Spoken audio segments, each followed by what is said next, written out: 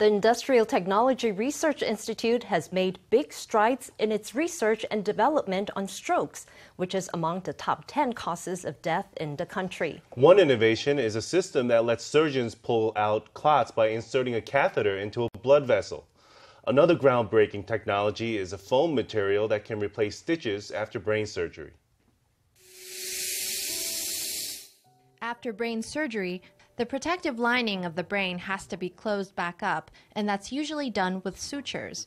But using this technology by ITRI, surgeons can repair the lining simply by spraying foam. This foam is made of collagen, which can be absorbed by the body, and it's mixed with high-pressure gas. After coming into contact with body heat, it solidifies within 10 seconds into a gelatinous form. This technology was derived from ITRI research. It was in fact transferred over from ITRI.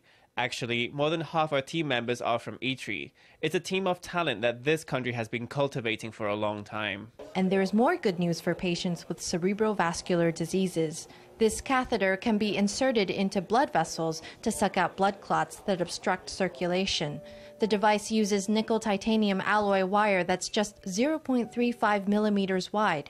It's an advanced solution that takes aim at a global market worth $700 million.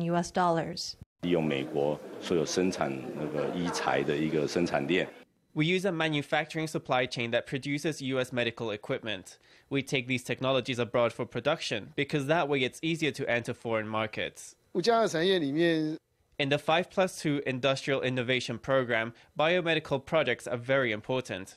ITRI itself works in the biomedical equipment sector and it has excellent capabilities there.